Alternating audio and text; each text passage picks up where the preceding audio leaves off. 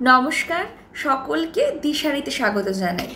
তো অলরেডি কিন্তু আমরা জেনে গেছি যে এবার যারা মাধ্যমিক পরীক্ষা দিল 2024-এ তারা কিন্তু সামনের বছর সেমিস্টার সিস্টেমে পরীক্ষা দেবে।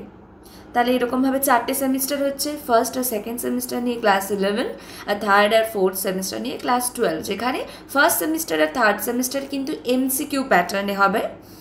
আর এদিকে সেকেন্ড সেমিস্টার আর ফোর্থ সেমিস্টারের মধ্যে শর্ট কোশ্চেন থাকছে, এসএকিউ থাকছে, আর কিন্তু ব্রড কোশ্চেন কিন্তু থাকছে। ফার্স্ট সেমিস্টারটা কিন্তু হচ্ছে 35 মার্কে। তা আজকে আমরা ফার্স্ট সেমিস্টার নিয়ে আলোচনা করব। এটা 11-এর, এবং এই পরীক্ষাটা স্কুলে হবে, স্কুল কন্ডাক্ট করবে, ঠিক আছে। এটার মধ্যে কিন্তু এমসিকিউ আসবে ফার্স্ট সেমিস্টার থেকে শুধু। আচ্ছা, টোটাল যে ক্লাস সেটা কতটা নিতে হবে, সেটা নিতে হবে 60 ঘন্টা, আর ফুল মার্কস হলো 35 মার্কস। ইউনিট 1-এ আসি, introduction to food, nutrition and health. তাহলে খাদ্য, পুষ্টি এবং স্বাস্থ্য সম্পর্কে যে ধারণা, তো সেটা নিয়ে আমাদের যেটা সূচনার যে টপিকটা, ফার্স্ট টপিকটা সেটা নিয়ে হচ্ছে। ফার্স্ট আসি, basic concepts of food, nutrition, nutrients and nutrition science. তার যে খাদ্য, পুষ্টি, পরিপোষক, খাদ্য সম্পর্কীয় যে বিজ্ঞান, খাদ্য সম্বন্ধীয় যে বিজ্ঞান আছে, নিউট্রিশন সায়েন্স আছে, তার সম্পর্কে যে বেসিক যে কনসেপ্টটা, বেসিক যে ধারণা, সেটা নিয়ে ফার্স্ট ইউনিটের যে ফার্স্ট টপিক যেটা। কি ফার্স্ট অধ্যায় কি আছে? ফুড মানে খাদ্য, তার ডেফিনিশন, কম্পোনেন্টস অফ ফুড। তাহলে খাদ্য এবং খাদ্যের যে বিভিন্ন উপাদান সেটা নিয়ে। পরেরটা কি বলছে? Classification of food according to physiological functions performed, components in it and source of origin। তাহলে খাদ্যের শ্রেণীবিভাগ করতে হবে। কিভাবে করতে হবে? খাদ্যের শারীরবৃত্তীয় কাজ অনুযায়ী শ্রেণীবিভাগ করতে হবে। তারপরে খাদ্যের মধ্যে যে উপাদান আছে সেই অনুযায়ী করতে হবে। খাদ্যের যে উৎস আছে তাহলে সেই অনুযায়ী আমাদের কিন্তু কি করতে হবে? এই 3টে অ্যাসপেক্টসে আমাদের কিন্তু খাদ্যকে ভাগ করতে হবে। পরেরটা কি বলছে? Social and psychological functions of food. এবার কি খাদ্যের সামাজিক এবং মনস্তাত্ত্বিক কাজ, সেটা পড়ব। পরেরটা কি বলছে? নিউট্রিয়েন্টস মানে পরিপোষক। তাহলে এই পরিপোষকের মধ্যে কি পড়ব? ডেফিনেশন পড়ব, টাইপস পড়ব, ম্যাক্রোনিউট্রিয়েন্টস, মাইক্রোনিউট্রিয়েন্টস, নিউট্রিয়েন্টস পরিপোষক, তার সংজ্ঞা পড়ব, তার ভাগ পড়ব, micro R macronutrients in food. আর কি পড়তে হবে? Proximate and protective principles of food. ঠিক আছে, এটার বাংলা হয় না, প্রক্সিমেট প্রিন্সিপালসই আমরা পড়েছি। প্রক্সিমেট প্রিন্সিপালসের মধ্যে যেমন খাদ্যের যে মূল উপাদানগুলো সেগুলো পড়ছে, কার্বোহাইড্রেট, প্রোটিন, ফ্যাট হচ্ছে। প্রোটেক্টিভ প্রিন্সিপালস, ভিটামিন, খনিজ লবণ, এগুলো তো আমরা এগুলো নিয়ে পড়বো। পরেরটা energy from food and calorie concept. তাহলে খাদ্য থেকে যে এনার্জিগুলো পাওয়া যায়, যে ক্যালোরির যে কনসেপ্টটা, সেগুলো সম্পর্কে পড়তে হবে। পরেরটা কি বলছে? যে ক্যালোরি ধারণা, ক্যালোরি কনসেপ্ট মানে ক্যালোরি ধারণা। পরেরটা বলছে standard food, adequate food. Standard ফুডের বাংলা স্ট্যান্ডার্ড ফুডই হবে। অ্যাডিকুয়েট ফুড মানে যথোপযুক্ত খাদ্য, ব্যালেন্স ডায়েট, সুষম খাদ্য। তাহলে এগুলো নিয়ে পড়বো। পরেরটা নিউট্রিশন নিয়ে কি পড়বো? ডেফিনেশন তার। 5 phases of nutrition in body, outline only। তাহলে মানে আমাদের দেহে যে পুষ্টির 5টা পর্যায় সেটা পড়তে হবে। আউটলাইন অনলি বলছে, মানে ডিটেলসে না। Details two B discussed in letter units. তাহলে লেটার পরের ইউনিটগুলোতে ডিটেলস ডিসকাস হবে। পরেরটা কি বলছে? যে relation between food and nutrition. তাহলে খাদ্য আর পুষ্টির মধ্যে সম্পর্ক পড়তে হবে। তারপরটা কি বলছে? Nutrition science and it's application. তাহলে মানে খাদ্য সম্বন্ধীয় যে বিজ্ঞান, নিউট্রিশন সায়েন্স, আর তার প্রয়োগ সম্পর্কে পড়তে হবে। তাহলে ইউনিট 1-এর সেকেন্ড চ্যাপ্টারটা কি? Concepts of health in relation to nutrition. তাহলে হেলথের যে, স্বাস্থ্যের যে ধারণা, তো সেটা সম্পর্কে পড়তে হচ্ছে, মানে যার সাথে নিউট্রিশনের সম্পর্ক আছে। আচ্ছা, কি হেলথ কাকে বলে? definition, dimension of health, namely physical, mental and social. তাহলে মানে স্বাস্থ্যের যে তিনটে ডাইমেনশন আছে, যেটা হলো ফিজিক্যাল, মেন্টাল, দৈহিক, মানসিক এবং সামাজিক, সেগুলো সম্পর্কে পড়তে হবে। পজিটিভ হেলথ সম্পর্কে পড়তে হবে, তার ইন্ডিকেটার্স সম্পর্কে পড়তে হবে। আগেরবার ছিল এরকম ভাগ ছিল না। আচ্ছা, পরেরটা কি বলছে? Malnutrition as a health disorder, definition, causes of malnutrition in India. তাহলে ম্যালনিউট্রিশন যে হেলথ ডিসঅর্ডার সেরকমভাবে পড়তে হচ্ছে, তার ডেফিনেশন পড়বো ম্যালনিউট্রিশনের, তার যে কারণগুলো ইন্ডিয়াতে সেগুলো নিয়ে পড়বো। ক্লাসিফিকেশন অফ ম্যালনিউট্রিশন, তাহলে ম্যালনিউট্রিশনের অপপুষ্টির শ্রেণীবিভাগ পড়তে হচ্ছে ওভার, অতিপুষ্টি, আন্ডার, উনপুষ্টি, ইমব্যালেন্স, অসমপুষ্টি, তাহলে এগুলো নিয়ে পড়তে হচ্ছে। আর কি পড়তে হচ্ছে? স্পেসিফিক ডেফিসিয়েন্সি ডিসঅর্ডার যেগুলো আছে, আউটলাইন অনলি, পরবর্তী ইউনিটে ডিসকাস হবে। পরেরটা কি বলছে? Nutritional status, concept, methods of nutrition, methods of assessment of nutritional status, namely anthropometric, biochemical, clinical, diet survey. তাহলে নিউট্রিশন স্ট্যাটাস, পুষ্টির মান সম্পর্কে পড়তে হচ্ছে, কিভাবে পুষ্টির মানের মূল্যায়ন করতে হচ্ছে সেটা সম্পর্কে পড়তে হচ্ছে, যেমন অ্যান্থ্রোপোমেট্রিক মূল্যায়ন, তারপরে জৈব রাসায়নিক মূল্যায়ন, ক্লিনিক্যাল অ্যাসেসমেন্ট, হ্যাঁ, ডাক্তারি মূল্যায়ন, ডায়েট সার্ভে, খাদ্য নিরীক্ষা, তো এইগুলো নিয়ে আমাদের পড়তে হচ্ছে। পরেরটা কি? পরেরটা হচ্ছে biophysical examination, functional assessment and use of growth chart for assessment of nutritional status, আর পুষ্টির মান নির্ণয় করার জন্য গ্রোথ চার্টের ব্যবহার করা। এছাড়াও বায়োফিজিক্যাল আর ফাংশনাল অ্যাসেসমেন্ট নিয়েও কিন্তু পড়তে হচ্ছে। ইউনিট 2 আসি। ইউনিট 2টার মধ্যে কি আছে? ইউনিট 2 এর মধ্যে আছে ম্যাক্রোমলিকিউলস ইন নিউট্রিশন। তাহলে ফার্স্ট আমরা পড়ছি কার্বোহাইড্রেট ইন নিউট্রিশন, মানে পুষ্টিতে carbohydrate. Basic concept of carbohydrates as a component of carbon, definition. তাহলে বেসিক কনসেপ্ট যেটা কার্বোহাইড্রেটের সেটা নিয়ে পড়তে হচ্ছে, তার ডেফিনেশন, সংজ্ঞা নিয়ে পড়তে হচ্ছে। ডায়েটারি সোর্স, উৎস, ডেইলি রিকোয়ারমেন্ট, কতটা দরকারি। Structural classification of carbohydrate based on simple sugar unit in them, elementary concept. তাহলে কার্বোহাইড্রেটের শ্রেণীবিভাগ নিয়ে পড়তে হচ্ছে, যেটা হলো যে সুগার, যেটা তার একদম ক্ষুদ্রতম কণা, তার ওপর বেস করে কিভাবে ভাগ করা হচ্ছে, স্ট্রাকচার, এগুলো নিয়ে পড়তে হচ্ছে। কেমিক্যাল স্ট্রাকচার অফ হেক্সোজ, তার মধ্যে কি glucose, fructose, the straight chain only.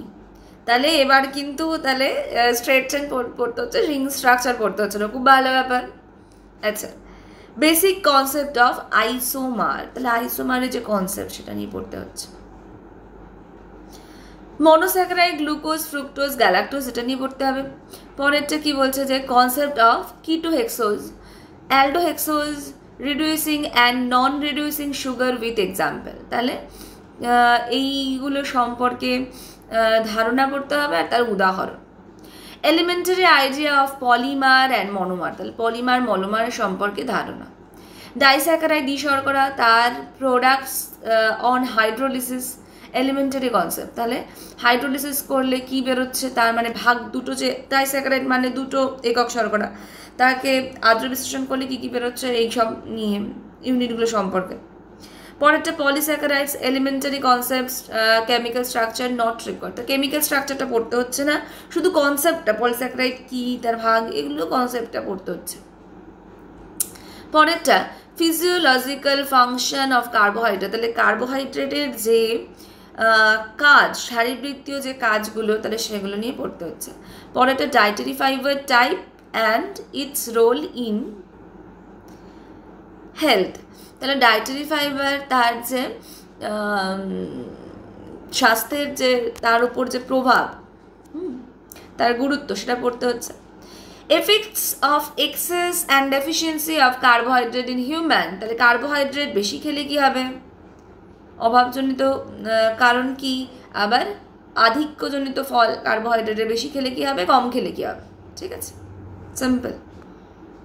পরেরটা প্রোটিন ইন নিউট্রিশন, তাহলে কি বলছে, প্রোটিনের ডেফিনেশন পড়বো, অ্যামিনো অ্যাসিডের ডেফিনেশন সংজ্ঞা, অ্যামিনো অ্যাসিডের স্ট্রাকচার, মানে amino acid as structural unit of protein, ঠিক আছে, অ্যামিনো অ্যাসিড যে প্রোটিনের স্ট্রাকচারাল ইউনিট সেই সম্পর্কে ধারণা, ঠিক আছে, এগুলো। আচ্ছা, এরপর কি পড়তে হচ্ছে, general structural formula of amino acid, তাহলে অ্যামিনো অ্যাসিডের স্ট্রাকচার, পেপটাইড বন্ধনী স্ট্রাকচার, কিভাবে ডাইপেপটাইড ফর্মেশন হচ্ছে তার স্ট্রাকচার, ঠিক আছে, এগুলো পড়তে হচ্ছে। প্রোটিনের প্রেসিপিটেশন কোয়াগুলেশন, তার প্রোটিনের অধক্ষেপণ তঞ্চন, তাকে বলে ডিনেচারেশন, প্রোটিনের তঞ্চনকে কিন্তু ডিনেচারেশন বলে, তাহলে এগুলো। পরেরটা বলছে nutritional classification of amino acid, তাহলে অ্যামিনো অ্যাসিডের যে ক্লাসিফিকেশন সেটা পড়তে হবে। এসেনশিয়াল, নন এসেনশিয়াল অ্যামিনো অ্যাসিড মানে অত্যাবশ্যকীয় অ্যামিনো অ্যাসিড আর অনাবশ্যকীয় অ্যামিনো অ্যাসিড। অ্যামিনো অ্যাসিডের প্রোটিনের ডায়েটারি উৎস, তার প্রাত্যহিক চাহিদা সেটা সম্পর্কে। প্রোটিনের ক্লাসিফিকেশন, তাহলে কীভাবে ক্লাসিফিকেশন পড়তে হবে, তার উৎস অনুযায়ী ক্লাসিফিকেশন পড়তে হবে, গঠন অনুযায়ী ক্লাসিফিকেশন পড়তে হবে। নিউট্রিটিভ কোয়ালিটি মানে পুষ্টিমূল্য অনুযায়ী ক্লাসিফিকেশন পড়তে হবে প্রোটিনের, ঠিক আছে। Vegetable protein versus plant protein, তাহলে উদ্ভিজ্জ প্রোটিনের সঙ্গে প্রাণীজ প্রোটিনের তুলনা। ফিজিওলজিক্যাল ফাংশন অফ প্রোটিন, প্রোটিনের কাজ, তাই তো, খুব ইম্পর্ট্যান্ট। তারপরে ডেফিসিয়েন্সি প্রোটিনের, এক্সেস প্রোটিনের মানে প্রোটিনের অভাব, প্রোটিনের আধিক্য। নাইট্রোজেন ব্যালেন্স, তার শুধুমাত্র কনসেপ্ট পড়তে বলছে। অ্যাসেসমেন্ট অফ প্রোটিন কোয়ালিটি, তাহলে প্রোটিনের যে পুষ্টিমূল্যর যে তুলনা, তাহলে সেটা, তার মধ্যে কি পিআর, ডিসি, বিভি, এনপিইউ, কেমিক্যাল স্কোর, তার এলিমেন্টারি কনসেপ্ট, এটা পড়তে হচ্ছে রেফারেন্স প্রোটিন। তাহলে এগুলো প্রোটিন থেকে। Number 3, fats and oils in nutrition, তাহলে খাদ্যের পুষ্টিতে ফ্যাট আর অয়েলের যে ভূমিকা সেটা। ফ্যাটের কি পড়তে হবে, সংজ্ঞা, উৎস, আর কি দৈহিক চাহিদা, ডায়েটারি ডেইলি রিকোয়ারমেন্ট।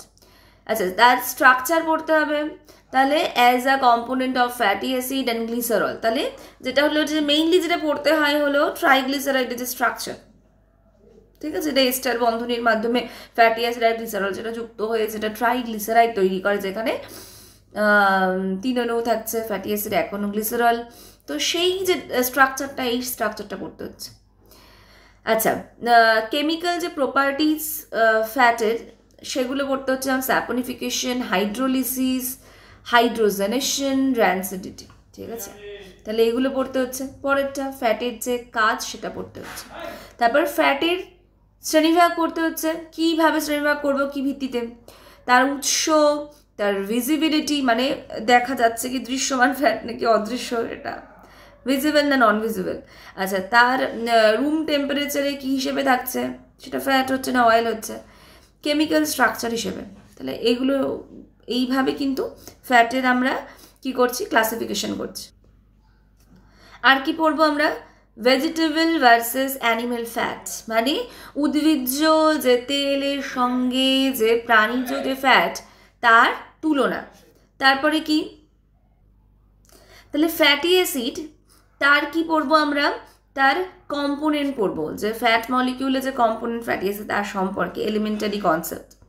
আর কি বলছে, নিউট্রিশনাল ক্লাসিফিকেশন, যেটা ফ্যাটি অ্যাসিডের ক্লাসিফিকেশন পড়বো, কি কি, অত্যাবশ্যকীয় ফ্যাটি অ্যাসিড, আচ্ছা সম্পৃক্ত ফ্যাটি অ্যাসিড, অসম্পৃক্ত ফ্যাটি অ্যাসিড, তার মধ্যে যে পুফা মুফা সেটা পড়বো, পুফার যে দুটো ভাগ, omega 3 fatty acid, omega 6 fatty acid, এগুলো পড়বো। এই সমস্ত কিছু ফ্যাটি মানে যে পুফার যে নিউট্রিশনাল যে সিগনিফিকেন্স, হ্যাঁ, পুফা ওমেগা 3 ওমেগা 6-এর আর কি যে পুষ্টিগত দিক থেকে যে গুরুত্ব সেটা পড়তে হবে। মনো আনস্যাচুরেটেড ফ্যাটি অ্যাসিড মুফা পড়বো। ট্রান্স ফ্যাটি অ্যাসিড আগে কিন্তু অতটা ইলাবোরেটেডভাবে ছিল না, ছিল, তো এবার একটু ফ্যাটি অ্যাসিডটা ইলাবোরেটভাবে পড়তে হচ্ছে, ঠিক আছে। আর কি আছে, কোলেস্টেরল, তার types in serum, elementary concept, আচ্ছা normal serum level of total cholesterol, access effect of access level, তাহলে কোলেস্টেরলের যে টাইপ, টাইপস ইন সিরাম। আচ্ছা, নর্মাল লেভেল কতটা থাকা উচিত কোলেস্টেরলের? বেশি হয়ে গেলে কি ক্ষতি হতে পারে, তাহলে এগুলো করতে হবে। তাহলে আমরা সেমিস্টারটার থিওরি ক্লাসটা থাকছে হলো 60 ঘন্টা, প্র্যাকটিক্যাল ক্লাস 40 ঘন্টা। যদি কোনো সংশোধনী পাঠ লাগে কিংবা বাড়ির কাজ কিংবা অ্যাসাইনমেন্ট তাতে 10 ঘন্টা, টোটাল 110 ঘন্টা। এবার আসি আমরা নাম্বার ডিভিশনে। তাহলে নাম্বার ডিভিশনটা কিভাবে হচ্ছে, চলে আসি। যেমন আমাদের ইউনিট ওয়ানের যে বেসিক কনসেপ্ট, মানে যেটা ফার্স্ট যে অধ্যায়, সেখান থেকে 10 মার্ক থাকছে, ঠিক আছে। ফার্স্ট যে অধ্যায় রয়েছে সেখান থেকে থাকছে। তার দ্বিতীয় যে অধ্যায় রয়েছে সেখান থেকে কিন্তু থাকছে না, প্রথম দ্বিতীয় মানে ইউনিট 1 থেকে থাকছে 10 মার্ক, ইউনিট 2 থেকে থাকছে 25 মার্ক, ঠিক আছে। 25 মার্কের আর ডিভিশন করেনি আলাদা করে, ঠিক আছে। টাইমটা ডিভিশন করে দিয়েছে কতটা সময় নিয়ে পড়াতে হবে, কিন্তু মার্কসটা ইউনিট 2 থেকে পুরো 25 থাকছে, 1 থেকে খালি 10 থাকছে। তাহলে এইভাবে 35 নম্বরে এমসিকিউ কিন্তু মানে সেমিস্টার 1 সেখান থেকে থাকছে।